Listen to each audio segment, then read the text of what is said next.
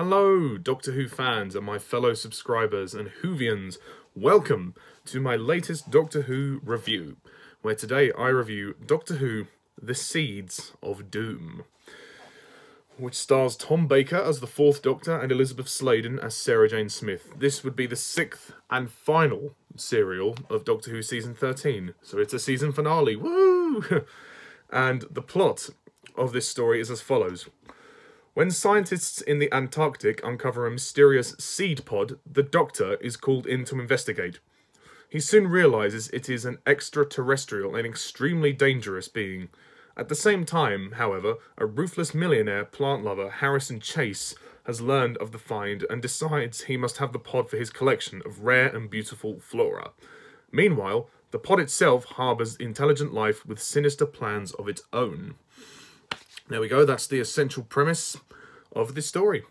So, The Seed of Doom, well, this is an interesting one. This is the last story of this season, and yeah, it's another very good one. This season has been very consistent, bar one particular story in my opinion, but I think this is a good finale. This is a much better season finale than the previous season, which had Revenge of the Cybermen as the finale, and thankfully we can put that one under the rug. I mean, this would actually be kind of the last story that would majorly involve UNIT until the Sylvester McCoy era. So quite a long time before we'll see UNIT again. And we don't sadly have any of the sort of regulars like Brigadier or Benton or Yates. They're not in this story, but UNIT are actually featured in the later half of this story. I really enjoyed this one. I thought it was very good. It was a very thrilling Doctor Who story, I must say. It was incredibly thrilling. And the villains are excellent in this story. The Chronoids, or Crinoids, I don't know how you say it. It's spelled K-R-Y-N-O-I-D. I'm just calling them Crinoids. The Crinoids are excellent. They're like these plant monsters. And when we see the people that have been infected by the pods mutate into the Crinoids, they're really quite, spectacularly scary. And there are sequences where they're like throwing their leaves and plants around, and Sarah Jane and everyone gets caught up in all of them, and the Doctor has to come in and spray something on them, like some disinfectant or something, to get them off, and it's really quite thrilling. I mean, we begin the story in the Antarctic, of course, and the Doctor is called to investigate, and those scenes are great. I kind of wish we would have stayed longer in the Antarctic in this story. I think that would have been better. It would have been nice to have had most of the story there. I would have loved that, but nevertheless, it's still great. And like I said, I love the design of the monsters. The prosthetic makeup as well is fantastic. When you see, oh, what's his name? I can't. There's so many characters in this story. Who is it? I think it's Morbley. Derek Morbley is infected, and he's lying on his bed, and all of the makeup is on his face, and he's got a completely green outfit on, and I mean, obviously he's wearing an outfit, but it's like his body is transforming. We get to see every aspect of the transformation, which is fantastic, and it looks really good. This story has production values to the top. It could, I mean, I'm saying this glibly, but it could almost be like released theatrically. It looks this good. So props to the production designer. I love the interior sets of the Antarctic base, which are really good. There is a huge supporting cast in this story, a huge supporting cast. Obviously, the other villain of the story is Harrison Chase, who is played by Tony Beckley. He's a fantastic villain, and I really like his kind of arrogance. He's got this real kind of arrogance. He wants to be the guy that discovers this new plant being, and he's mad. He's just obsessed. And when his friend Arnold Keeler is mutating and transforming, he doesn't give a shit about the guy. He's like, oh my god, wow, this is amazing. I mean, this is part of the discovery. I'm not going to help you. Oh wow, like he doesn't want to help him. He wants to use him for his own personal benefit and financial gain. He's an arsehole, basically. I think Chase is a great villain, and he gets definitely involved in the action a lot more as the story progresses, which is fantastic. Also, the character of Scorby, played by John Challis, is really good. He starts out as a kind of a thug, sort of like a henchman to Chase, but he ends up siding with the Doctor and Sarah in the end, which is good. And he has a change of heart. And his death is quite dramatic, I must say. when he runs out of the house into the swamp or the lake, and he gets eaten up by the crinoid that's in the river, which is really scary. That's quite dramatic, I must say. Other supporting characters like Sir Colin Thackeray, he's really good. Played by Michael Barrington. Charles Winnett, played by John Gleeson, is very good. John Stevenson, played by Hubert Rees, is very good. I'm reading these off the wiki page, by the way. Hargreaves is a good one. I like Hargreaves, played by Seymour Green. Dr. Chester, played by Ian Fairbairn, is good. I mean, I'm reading loads of names, and in a way, that's kind of one of the issues I have with this story. There is a huge cast in this story, and I think there's too many people in this cast. At times, it gets a little bit overcrowded, I think, in terms of cast members. This is like double the amount of cast that they normally have. I mean, this is a 6-part story, so they have room for these characters, but there are times when it is kind of hard to keep up with every single character, and that's not including the Doctor and Sarah Jane, so I think the cast was a bit overcrowded. I think you could have cut a few of these characters out. I know that a lot of them die anyway, so... But still, it would have been nice to reduce them a bit so we could follow it, or so I could follow it a bit more, but that's just my own personal preference. Speaking of which, the Doctor, Tom Baker is, you know, he's delightful in this story. He never gives a bad performance. He's so good in this story, and, you know, there's a lot of times when he challenges Chase. They have a good fight as well. And actually, Tom Baker uses a gun in this story. Well, he never actually fires it, but he just holds it. I mean, there is this whole thing about the Doctor carrying guns, and it is technically not really supposed to happen, but I'll let it go in this story, because he never fires the gun. He uses it as a prop, and he uses it to intimidate the others. But there are plenty of occasions when the Doctor is threatened with a gun, and so is Sarah Jane.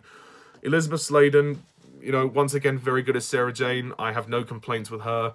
She is terrific, and I know we're not going to have her for much longer until, you know, later on with the 5 Doctors and then with the David Tennant stuff. But she's very good in this story. She's always good. Elizabeth Sladen, top notch.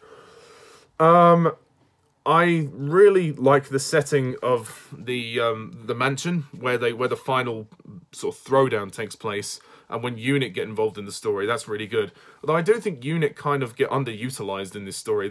Considering that the Brigadier's not in it, and Benton's not in it, and even Yates isn't in it, there's not really much point having UNIT in the story, other than for the final battle, of course, which is spectacular and big, and don't get me wrong, it's lovely to have them there, but they kind of just throw UNIT in there for no reason. It does feel a bit like they don't have much involvement in the story other than that.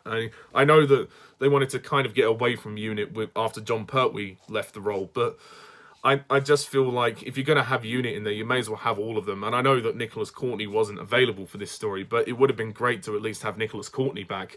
So I think, you know, with that reason, I think they should have just cut UNIT out of this story and should have just taken on the Crinoids themselves. There was no reason to have a UNIT in there. And then in the end, they kind of just blast the whole thing anyway. They just blow up the house and they just blow up the mansion. So I think the kind of ending is just, you know, almost a little bit predictable, the fact that they just blow the whole thing up, you know, without much warning. Yeah, although it is pretty spectacular to see the Crinoid, you know, become huge and gigantic and have all its tentacles flapping around and trying to hurt the Doctor and Sarah and Scorby and everyone in the house, which is really good. The final climax of the story is brilliant when they take on Chase, when they fight him. Then that's really, really good. There's a lot of suspense in the earlier parts of the story as well, when they're in the Antarctic and the Doctor is describing the Crinoids and what they're doing and everything. It is a thrilling story, and it's everything Doctor Who should be. It really is. But I do also have to say, I do think the story is a tiny bit too long. I think having it as 5 parts would have been better, because for me the 4th part of the story dragged a little bit. There were still some good moments in it, don't get me wrong, but there was a long period where they were just talking. There's a lot of talking moments in this story, but there's also some thrilling moments. There's plenty of action to keep you going. It's just a minor nitpick. I just think the story is slightly too long. I think 5 parts would have been great and would have sufficed perfectly. So, as you can see, I really like this story. It is a fantastic story. Oh, one other thing I didn't mention. The music. The music in this story is fabulous. It is a fantastic soundtrack. Dudley Simpson, you've done it again. it really is one of the best sounding episodes. Sorry, stories, I should say, because there's 6 episodes. It is really, really good, and it's a great ending to this really good series. So that's all I'm got to say about that. So I'm going to give this a 9 out of 10.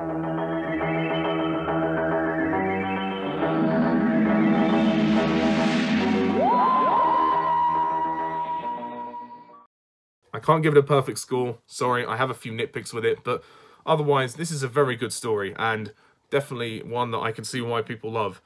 Also, I have to mention the person that voices the Crinoid, Mark Jones. I mean, the voice is okay, but it doesn't stick out in my head very much. I don't remember it all that much, but it would be kind of nice to see the Crinoids come back as well. Also, the earlier half of this story kind of has a vibe of the film The Thing. I know that the film The Thing actually came out after this story, but there is definitely a sort of vibe of that with the Antarctic and then the monster, and it does kind of feel like that. But yeah, so I have my view on the story, but generally speaking, it's very good. And just before I go on to my ranking, I will just say that the person who directed this story, Douglas Camfield, I mean, he's a very famous Doctor Who director. He directed loads of stories. He's done a great job at keeping this one going. I just think he could have tightened it up a bit. It's a bit long for me, but otherwise, very good. Philip Hinchcliffe gets a mention as well for producing the story. And the writer of this story is Robert Banks Stewart. And I'm not sure what else he's actually written for the show, but the script is solid. I just think there's too many characters. I think you could cut a few of the characters out. But that being said, this is a great story. Okay, so we're at the end of season 13. So, on to the ranking. Now, bearing in mind, this is just a personal preference. Again, I'm not saying you should rank them in this order. This is my own subjective list. So if we disagree, fine, but keep your comments polite. Otherwise, I'm going to delete them. So you have been warned. Also, if you want my extensive thoughts on each story, then watch the reviews. Obviously, The Seeds of Doom, this is the review that I'm doing. So you would have heard what I'm doing for that one anyway. But the other 5 stories, check the reviews out if you want my proper thoughts. I'm just going to list them like that, because it's just easier that way. And there's so many seasons of Doctor Who, so it's easier just to, at the end of the season, just to rank them like that, rather than do an entire ranking video. To me, it's just more convenient. Anyway, so, season 13. Number 6, Planet of Evil. Yeah, I know, predictable, but it was the only one I wasn't really keen on. Number 5, sorry, The Seeds of Doom.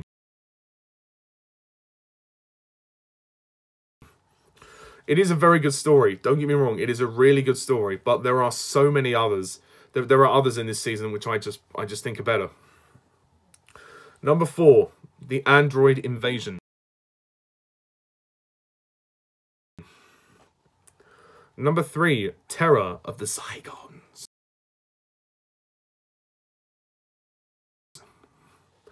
Number 2, The Brain of Morbius. And number 1, The Pyramids of Mars. It's a very tough one to rank because most of the stories are so good. I mean, especially the top 2 that I've ranked, I think are very good. I do really like The Seeds of Doom, don't get me wrong, I really do like it, but to me it just has a few flaws that prevent it from being quite as good as some of the others. It's a very hard list to rank, but I take it over Planet of Evil because I couldn't really get into that one. So, that's really it for Season 13. It's a very good season. It's a very good season, and I think it's an improvement on Season 12, which was Tom Baker's first season. And it was a longer season as well. It's 6 stories instead of 5. But next time, we move on to The Mask of the Mandragora. I think that's how you say it. The Mask of the Mandragora. Yeah, that's it. And that is going to be the first story in Season 14. And yeah, I look forward to that. So stay tuned for my review of The Mask of the Mandragora. Until next time, I'm Mr. Tarnus11. See you soon.